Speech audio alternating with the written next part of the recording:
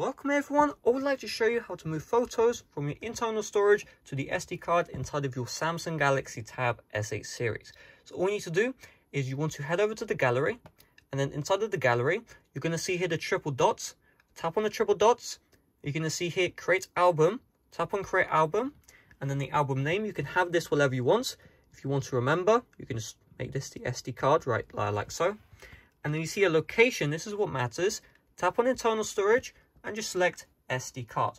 Now, if you don't see SD card, what you can do is you can eject the SD card tray, and then reinsert it into your tablet, and then reload the gallery app. So close out the gallery app, reload it, and then things should work. If you still don't see SD card, I want you to open up settings, scroll down until you see right here, battery and device care. Tap into that, storage, and then you see internal storage. You want to swipe to left, so swipe to left. You see SD card, tap on the triple lines, and then tap on format. This will remove all of the data and all the files on your SD card. Therefore, if you have important files, back them up to a computer, something like that, then tap on format, and then it will format the SD card for use on your Samsung tablet. So then once that's done, we can go back to the gallery.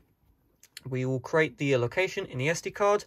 We'll tap on create, and now we have this brand new album right here. So in order to move the photos, we're going to tap into the album, add items, and then select all the photos you would like. So select all these photos here. You can select videos as well, just like that.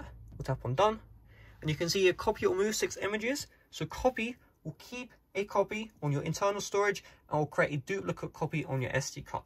If you would like to remove the copy on your internal storage and then move it over to your SD card, just tap on move.